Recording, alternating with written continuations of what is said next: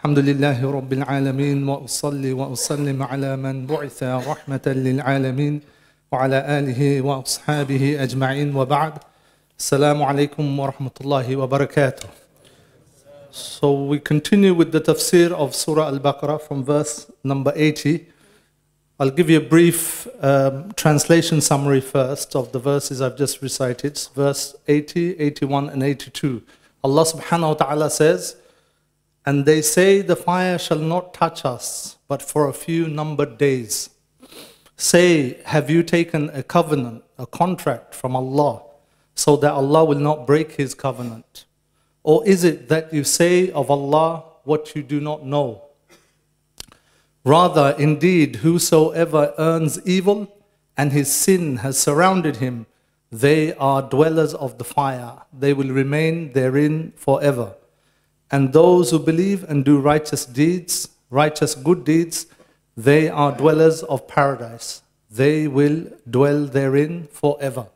So remember last week we talked about that amongst them, Bani Israel, there were those who were unlettered.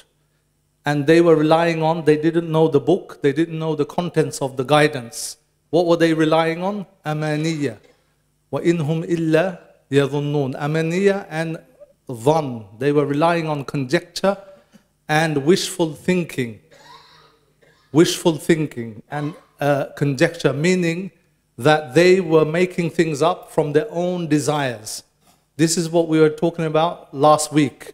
So now Allah subhanahu wa ta'ala is giving us an example and telling them, highlighting, pointing out to them one of the worst types of wishful thinking, one of the worst types of desire and making things up about Allah subhanahu wa ta'ala, about His actions, about what He will do or what He won't do, about what will happen on the Day of Judgment, about who will go into the hellfire and who wouldn't.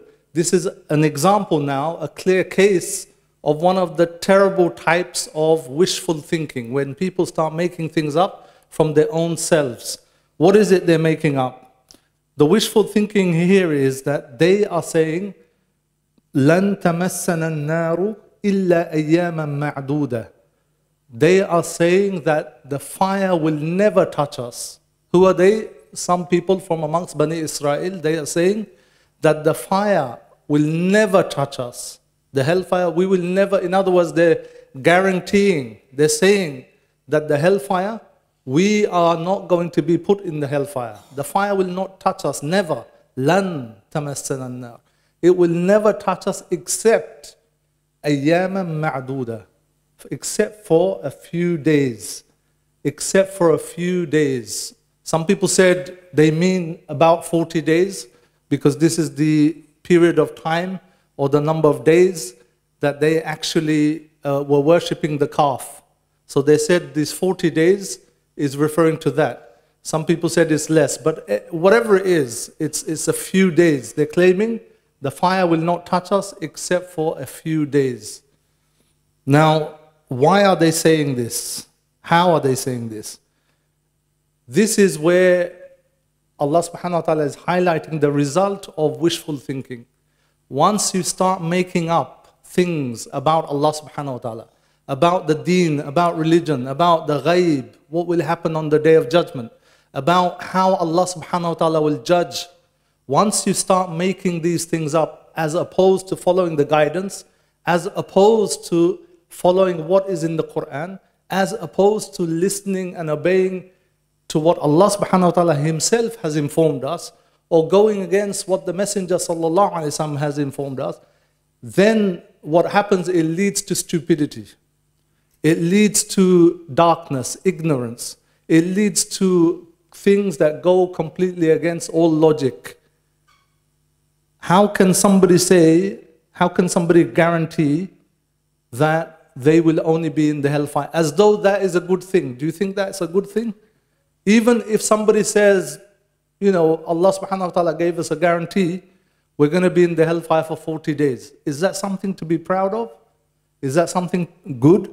First of all, who can bear the fire of the dunya for even a few seconds or even a few minutes, or even one small part of the fingertip, fire on the fingertip for a few seconds? Nobody can bear it. For a few minutes, nobody can bear it. Never mind few hours.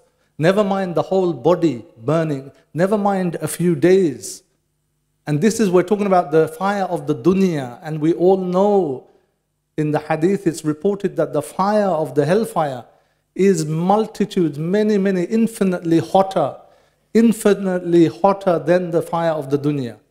So how can anybody think that this is a good thing? This is something to be proud of. This is something we accept. This is something we look forward to. Or, this is we're chosen and this is it. We're going to only spend a few days. It doesn't matter. As though it doesn't matter if you spend a few days in the hellfire. How can you come to that conclusion?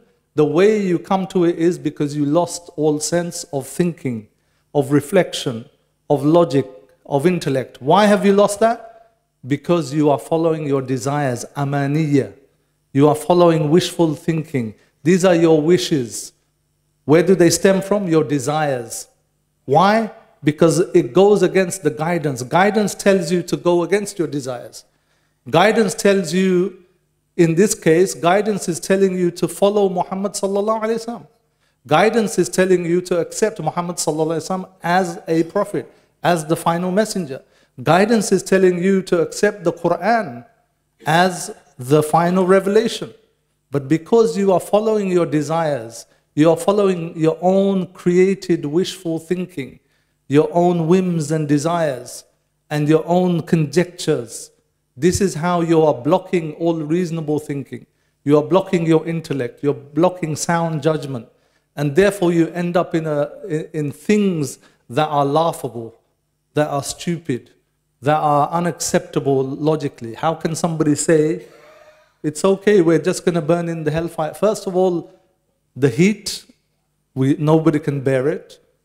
And Allah subhanahu wa ta'ala says in the Qur'an, sometimes He says, a day in the sight of Allah is like a day with Allah compared to your days is sometimes like 50,000 years. So if somebody said, yeah, it's just a few days, we don't know how long those days are in the next world. So if you say a few days, it could be hundreds and hundreds and thousands of years. So what happens is when you follow your desires, you end up losing your intellect. You end up losing your sound common sense, sound judgment. And then what happens, you start to defend it to justify it. You start to defend, what are they defending? What are they justifying? They're justifying not following Muhammad sallallahu alaihi wasallam. They're justifying not accepting Muhammad sallallahu alaihi wasallam as the messenger. Remember, Surah Baqarah, a lot of it is about establishing the proofs for the messengership, the prophethood of Muhammad sallallahu alaihi wasallam, which signifies the change from Bani Israel, from Ahlul Kitab to the Muslim Ummah in terms of leadership of revelation, leadership of prophethood, leadership of guidance from Allah subhanahu wa ta'ala. So what is it they're not accepting? They're not accepting what the Prophet sallallahu alaihi wasallam is saying about following Allah subhanahu wa ta'ala, about the Qur'an, about himself as someone who's sent by Allah subhanahu wa ta'ala. So their conjectures, their amani and their dhan is leading them to this conclusion. They're defending it by saying, we are saved. We don't need your deen. We don't need your messenger. We don't need your book. We're saved already. We're only going to be in the hellfire for a few days. And this is the stupidity of the argument, that this few days nobody can bear. How can you say that you're going to be in the hellfire for a few days? So Allah subhanahu wa ta'ala, first of all, when they claim this, that the fire shall not touch us except for a few days, Allah subhanahu wa ta'ala, first of all, He questions them. He negates that. How? He says, قُلْ أَتَّخَذْتُمْ عِنْدَ اللَّهِ عَهْدًا فَلَنْ يُخْلِفَ اللَّهُ عَهْدًا أَمْ تَقُولُونَ عَلَى اللَّهِ مَا لَا تَعْلَمُونَ. Allah subhanahu wa ta'ala, first of all, He says, say, addressing Muhammad sallallahu alaihi wasallam, say to them that have you taken a contract with Allah subhanahu wa ta'ala for what you are claiming? You're claiming you're going to be saved except for a few days in the hellfire. Do you have something written down as a contract, or do you have a promise from Allah subhanahu wa ta'ala to guarantee this? Have you taken a covenant with Allah subhanahu wa ta'ala to promise you this? Because if you had, فَلَن يُخْلِفَ اللَّهُ عَهْدَهُ, Allah subhanahu wa ta'ala would never break His promise. If you had a promise, an agreement from Allah subhanahu wa ta'ala, that you will only be put in the hellfire for a few days and then you'll go to Jannah. If you had that, fine. Because Allah subhanahu wa ta'ala, He would never ever break His covenant. He will never break His promise. But you don't have that. This is the question. Have you taken, it's not a real question. It's to deny their claim that they will be put in the hellfire for only a few days. Not only that, then further addition is that, or are you saying about Allah subhanahu wa ta'ala that which you do not know? Meaning you have no knowledge of how many days you will burn in the hellfire. You have no knowledge of what Allah subhanahu wa ta'ala will do with you. But you're still claiming this. This is the truth. The last bit is actually what they're doing. They are saying something about Allah subhanahu wa ta'ala without any evidence, without any basis of knowledge. This is in fact what they are doing. One of the things just from this ayah we can take, number one, is that no one can guarantee you safety from the fire except Allah subhanahu wa ta'ala. Nobody, regardless of who they are, nobody can guarantee you safety from the hellfire except Allah subhanahu wa ta'ala. Why? Because He is the sole judge. He is the only one who will decide who goes to paradise, who goes to the hellfire. Someone might say, well, what about the prophets alayhim as-salam? They will also send people to paradise. They will also intercede. Yes, they will intercede, but even their intercession is only those things approved by Allah subhanahu wa ta'ala. So ultimately Allah subhanahu wa ta'ala, as we all know, He is the only judge on the day of judgment. So none can decide, no one can guarantee entrance into paradise, no one can guarantee safety from the hellfire except for Allah subhanahu wa ta'ala. Number two, Allah subhanahu wa ta'ala never ever breaks His promise. Allah subhanahu wa ta'ala always speaks the truth. There are no, it's not, don't want to use the wrong words, but let's say Allah subhanahu wa ta'ala, it's as though if we say it's impossible for Allah subhanahu wa ta'ala to break His promise. Because Allah subhanahu wa ta'ala repeats this many times in the Qur'an. And the truthfulness of Allah subhanahu wa ta'ala is self-evident. He does not lie, He doesn't break promises. Now people are of two types. From the creation, if you compare with the creation, people are of two types. People make promises, they will guarantee you something, and then they will deliberately break that promise. They have a contract with you in business, you've signed a contract, and deliberately, knowingly, they will break that contract. Deliberately, knowingly, they will break that agreement or promise. This is one type of people. There is another type of people, they make the contract with you, they promise you something, they don't deliberately break that promise. They try their best, but external circumstances, external factors lead to them breaking the contract. So it's something outside of their control. It's not something they did deliberately, but both result in the same thing. What does it end up in? The contract is broken. In other words, what we are saying is that no human being, no creation of Allah subhanahu wa ta'ala can ever guarantee anything for the future. Simple as that. Anybody who promises anything, either, yes, if Allah subhanahu wa ta'ala gives them the tawfiq to fulfill it, they will fulfill it.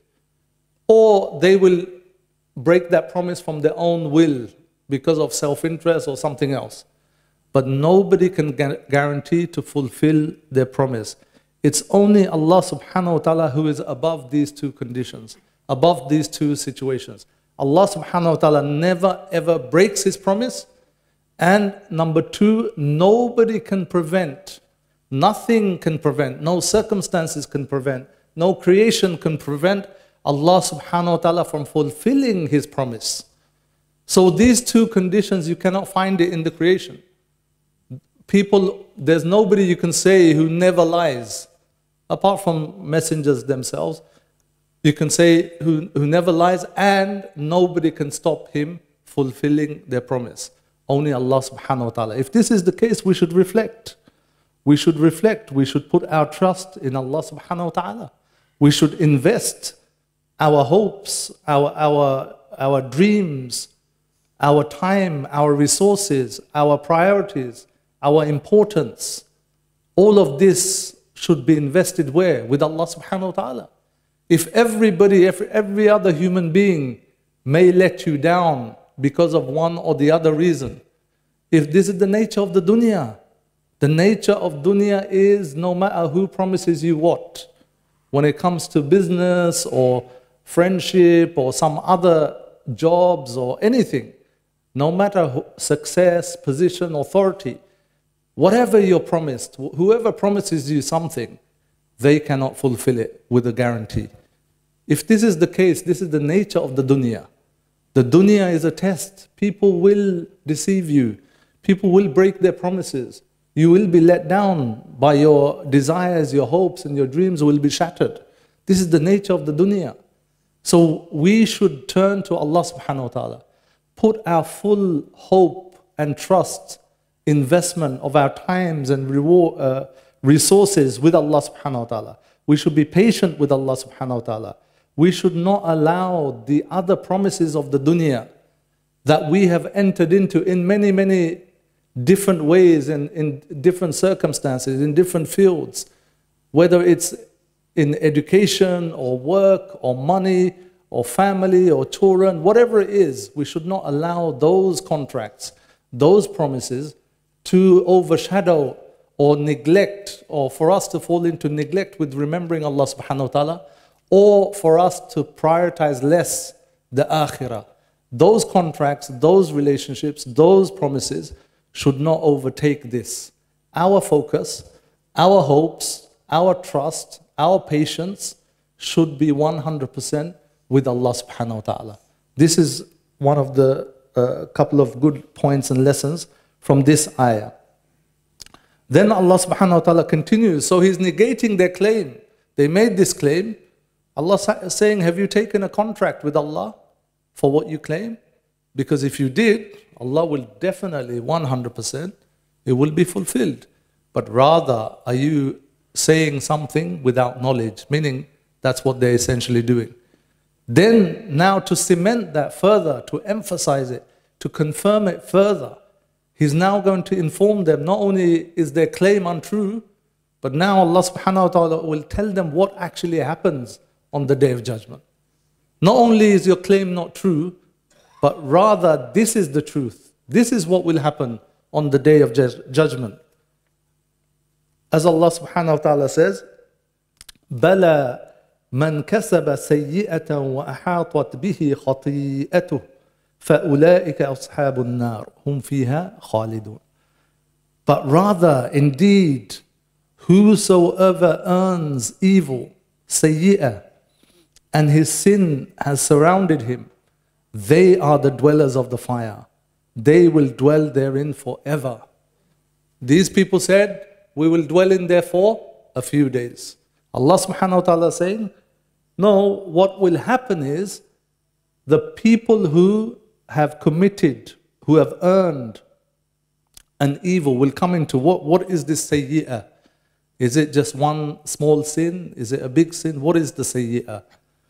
Whoever earns the sayyi'ah and he is surrounded, enveloped, encompassed by his sin or his khati'ah, they are the people of the fire. They will enter, or they will be there forever, eternity. So Allah subhanahu wa ta'ala is saying that it doesn't matter what you have wished. It doesn't matter what you have hoped. It doesn't matter how you think Allah will judge. It doesn't matter how you claim Allah will judge. Rather, this is the fact. This is how Allah will judge. Whoever commits a sayyi'ah, whoever commits a sin, we'll discuss what that sin is, and then he's covered by it. He's encompassed by it. He's drowning in that. and then he comes to Allah subhanahu wa ta'ala, these are the type of people who will be in the hellfire, number one. Number two, they will be in there forever, eternity. So now Allah subhanahu wa ta'ala is first negating their claim. Now he's establishing exactly what will happen. So the sayyi'ah, some people said that it refers to a sayyi'ah al-azima, wa hiya al-kufr. It refers to a big sin, a great sin, and which is kufr itself. So in other words, bala man kasaba sayyi'ah means the one who has earned kufr, the one who has rejected knowingly after the truth has come to him or her, the truth has been made clear to them, and then they knowingly reject this truth, they hide this truth, they don't acknowledge it, they don't follow it, they don't accept it. The one who does this, and then وَأَحَاطَتْ بِهِ خَطِيئَتُهُ, meaning he's completely covered by it. Why? Because it's continuous until the day he dies or she dies. They are completely surrounded by this act of rejection, by this act of denial. Once you deny the truth, once you've rejected it, once you've committed the act of kufr, then all your actions will be based on that. You'll be completely surrounded in your actions of kufr. And if you end up on the day of judgment in this situation and you come to Allah subhanahu wa ta'ala, then there's no other place for you to go. You will be ending up in the hellfire. And if you die, may Allah subhanahu wa ta'ala protect us from that. If you die in a state of kufr, in a state of rejecting Allah subhanahu wa ta'ala, His messenger, the Qur'an, the day of judgment, if you die in that state where you reject the truth and you end up in front of Allah subhanahu wa ta'ala, you will be in the hellfire forever. People who die without iman, without Islam, it's not that they will be in the hellfire for a few days and then they're going to be entered into paradise. No. As these people are claiming, no, that's not the case. Now, some people may say, well, they also did good deeds. What about their good deeds, etc.? What the Mufassirun are saying here, the kufr of this particular group of people who were denying the truth as the truth was being shown very clearly in front of them. The Qur'an was being recited in front of them. The Prophet ﷺ was there right in front of them. They could see the truth. In fact, many of them said, we know that you are a messenger. They even acknowledged that. Many of them said, we know you are a messenger. But they were just upset it's not from amongst them. They're just upset it's not from amongst them. Or they're upset it's not from a particular place. Or they're upset, they're not going to be in leadership. They're going to lose out. They're going to lose out their benefits and their interests, etc., etc. So when it's that situation, the crime they've committed is one of kufr. And once you commit that crime of kufr, unless you repent, this will be your situation, as Allah subhanahu wa ta'ala says.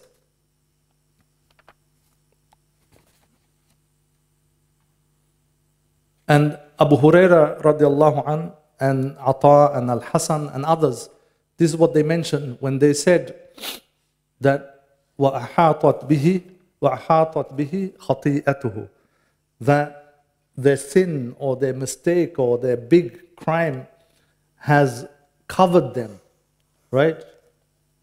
What is it talking about? Abu Huraira said this is shirk. His shirk has surrounded him. Meaning those who commit shirk, same thing, kufr, shirk, different forms. Abu Huraira said their shirk has covered them, therefore that is the result. Meaning they'll be raised up on the day of judgment as disbelievers, as those who rejected Allah subhanahu wa ta'ala. Al-A'mash reported from Abu Razin, who said that Ar-Rabi' bin Khuthaym, he said that whoever dies before repenting from his wrongs, this is what is meant here, by those who are covered by their sin. Whoever dies before repenting. Others said it refers to the major sins, that those who are covered with major sins, this is what it's referring to. But the more accurate opinion wallahu alam, is about kufr and shirk. Because we all know a believer who commits major sins, he will be entered into paradise after being punished. We all know that. This is part of our belief that believers, Muslims who commit major sins, and on the day of judgment, if their good deeds doesn't outweigh their bad deeds, then they will be purified in the hellfire. May Allah subhanahu wa ta'ala protect us from that. And then they will eventually be entered into paradise. So it cannot be just those who commit major sins or those who died without repenting from major sins, that they will be in the hellfire forever. No, that's not correct. Muslims will never be in the hellfire forever. They will be punished if their bad deeds outweigh their good deeds, but then they will be admitted into Jannah. So this is more likely the accurate opinion, that this is referring to shirk, this is referring to kufr.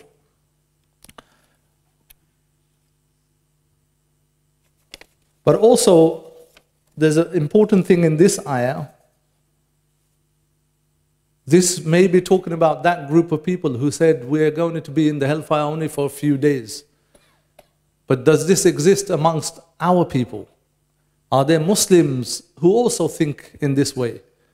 Are there Muslims who think that, I don't practice Islam, I'm a Muslim, Islam is in my heart, and inshallah Allah will forgive me. Inshallah when I get older I'll do tawbah, make hajj, Allah will forgive me. There are many different groups and types of Muslims. There's a group who doesn't practice Islam and thinks that we are Muslim, eventually later I will do tawbah and Allah will forgive me.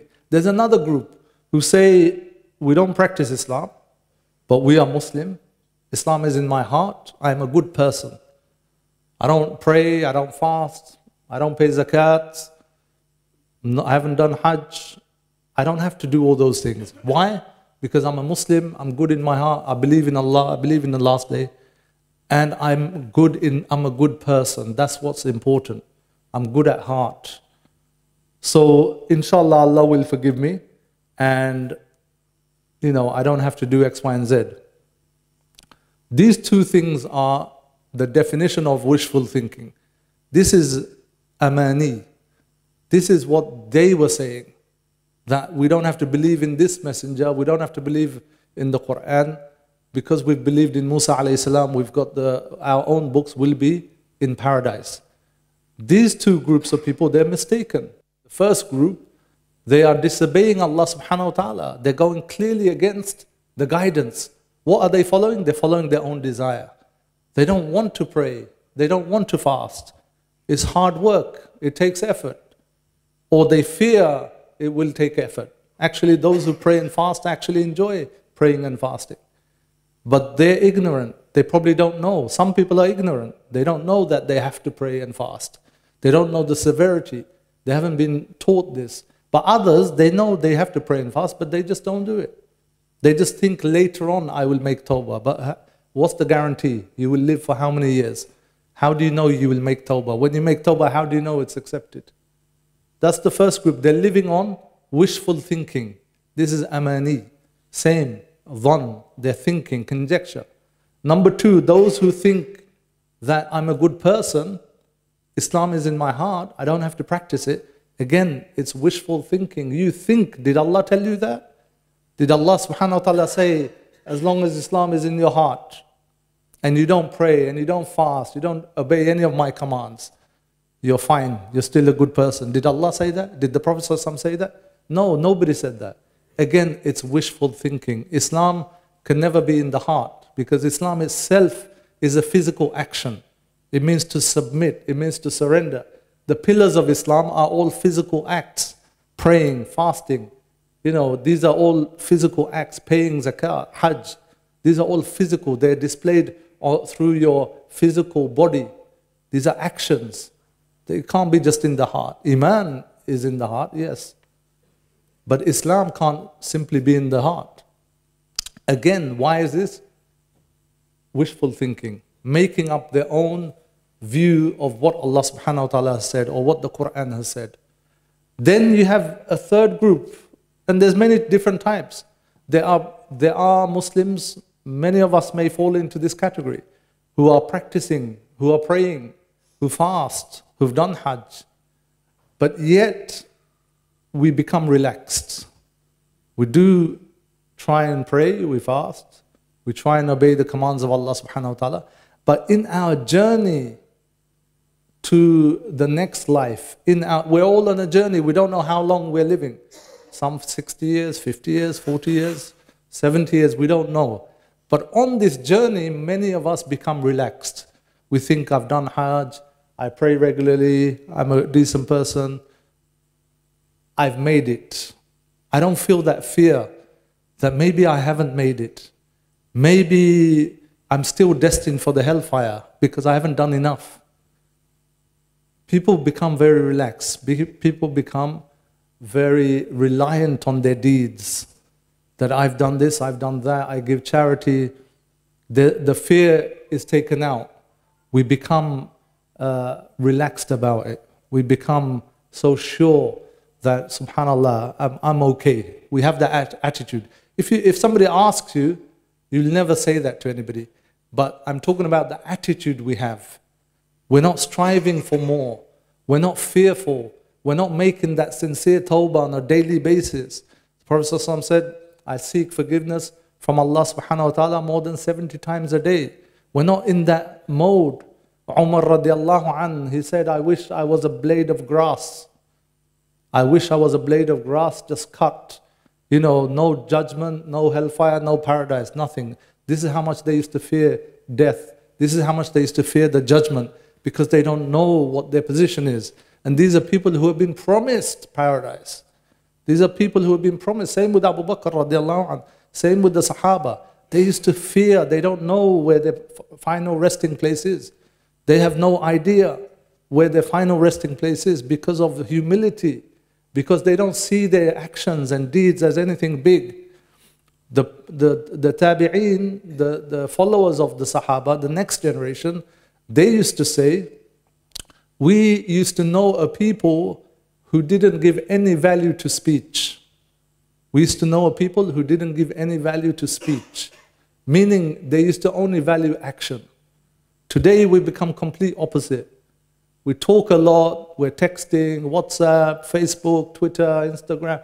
All of this just full of advice, do this, Qur'an verses, hadith, many different things. I'm not saying that's all bad, it's good. But we see a lot of talk in our age. And the tabi'een are just the next generation from the Sahaba. Already by that time they're saying people are talking too much and acting less. The Sahaba were people of action and of less speech. They hardly used to talk compared to their actions. They were people of action. They were striving hard in their salah at night. By daytime they were working. They were giving charity. They were helping others. They were striving for the deen. They were establishing Islam. They were people of action. We've become people of talk and becoming relaxed. We think, alhamdulillah, I'm practicing, I do my salah, maybe I've made it. Not that we think that really, but our attitude, our action says that. We know inside that there's no way that we can guarantee that we've made it. But our actions, the way we are last to do good deeds, the way we're not spending enough in fi sabilillah, the way we're not striving to establish good deeds, the way we're not making tawbah and istighfar, the way we're not crying to Allah subhanahu wa ta'ala, the way we're not prioritizing akhirah over the dunya, all of these actions is speaking and saying that we've made it. We've made it. So this is also another category. This is very dangerous. We must be concerned until the last breath. We must be balancing between fear and hope, without a doubt. We shouldn't be so fearful that we can't act, we can't do anything, we can't live life. No. Islam is a balance between fear and hope. Yes, they say hope should be slightly higher than fear, slightly higher. It should be equal, but the hope should be slightly higher. Why? Because one of the hadith, the Prophet ﷺ said that Allah subhanahu wa ta'ala said, أَنَا عِنْدَ ظَنِّ عَبْدِي بِي. I am in the opinion of the slave, meaning I am as the slave thinks I am. If you think Allah subhanahu wa ta'ala is forgiving and merciful and He will forgive your sins, then this is how you will find Allah subhanahu wa ta'ala. If you die thinking, believing that Allah subhanahu wa ta'ala will not forgive your sins, that He will punish you, that He's not going to forgive you, then that's how you will find Allah subhanahu wa ta'ala. So they said, always have a good opinion of Allah subhanahu wa ta'ala. Always have a positive opinion of Allah subhanahu wa ta'ala. Always have that hope that Allah subhanahu wa ta'ala will forgive you. But the difference of this hope and between this wishful hopes or wishful thinking, vain hopes, is that you act, is backed up by good deeds, is backed up by striving, meaning you do your best and then you have a good opinion of Allah subhanahu wa ta'ala. Every son of Adam will sin, will make mistakes. The best of khairul khatta'in at-tawwabun. The best of those who make mistakes, the best of those who sin are those who make tawbah, return to Allah subhanahu wa ta'ala. Promise Allah subhanahu wa ta'ala they will never do this again. They seek forgiveness from Allah subhanahu wa ta'ala. So the main thing is that you strive, you will make mistakes, but you keep on making tawbah. But with the hard, main thing is to give your 100%. If we are doing this throughout our lives, we try our best, then we have the hope. We must put that hope in Allah subhanahu wa ta'ala that inshallah Allah will forgive me. I know I'm weak. I know I haven't fulfilled the commands as Allah subhanahu wa ta'ala wanted me. I know I commit sins day and night. But I'm striving, I'm trying my best. And I know Allah subhanahu wa ta'ala said that He will be in His slave's opinion. He will be as I deem Him to be. If I believe He's Ar-Rahman, Ar-Rahim, Al-Ghafoor, He will forgive me, He's oft forgiving, He's merciful, then inshallah I will find Him like that on the Day of Judgment.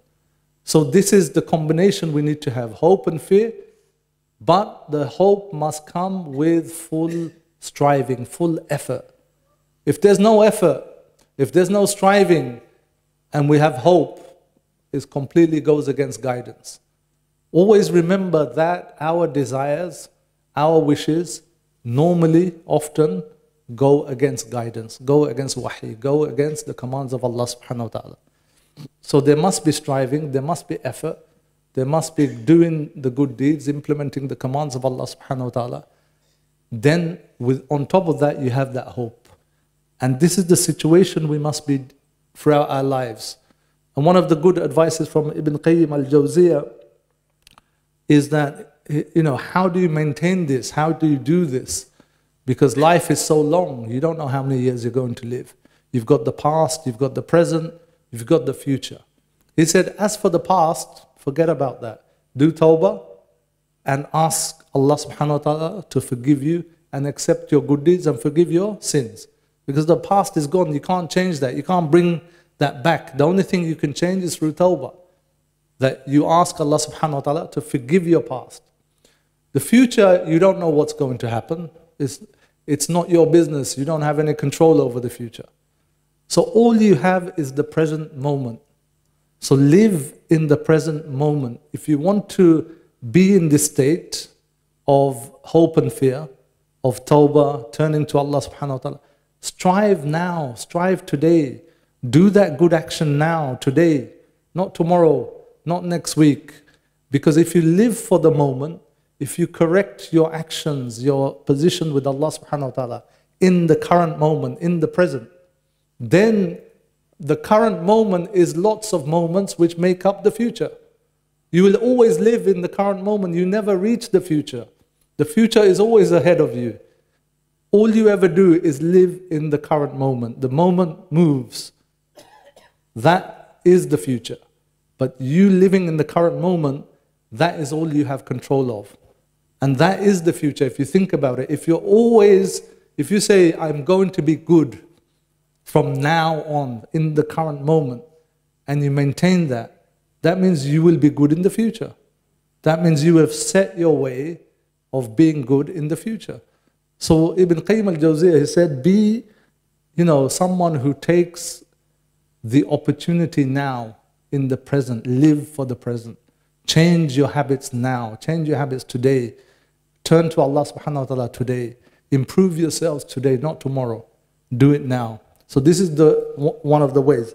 And Allah subhanahu wa ta'ala promises, He says, وَالَّذِينَ آمَنُوا وَعَمِلُوا الصَّالِحَاتِ أُولَٰئِكَ أَصْحَابُ الْجَنَّةِ هُمْ فِيهَا خَالِدُونَ. Those who have iman, those who have believed and work righteous deeds, they are the companions of Jannah. They are the people of Jannah. Hum fiha khalidun. They will be in there forever. And just reflect, take a few moments to reflect, because sometimes we hear these words, forever, khalidun, eternity, but we really don't reflect. We really don't reflect, because just reflect and contemplate that what are we talking about? We're talking about eternity, never ending, millions and billions of years, the final abode. What is it we're sacrificing in this dunya? What is it that the temporary nature of this dunya and the temporary delights of the dunya, the temporary gains of the dunya, how does that overshadow, overtake, overpower me and makes me lose something which is khayrun wa abqa, which is better and everlasting? How does that happen? We should reflect. Those who reflect strongly, those who constantly remind themselves that the next world, that is the main goal. That is the thing of precious value. That is, nothing can compare to that. If I lose everything in the dunya and I gain the akhirah, that is the supreme success. It doesn't matter what I lose in the dunya. It doesn't matter what I, forsake in the dunya to gain the akhirah. If we reflect and contemplate that the eternal life, because it's either the hellfire, even if it's for Muslims, even if it's many, many millions of years, thousands of years, that's still a long time. It's either temporary punishment in the hellfire or a permanent punishment in the hellfire. And then it's permanency in the Jannah. This is a big thing. It's the single most important thing.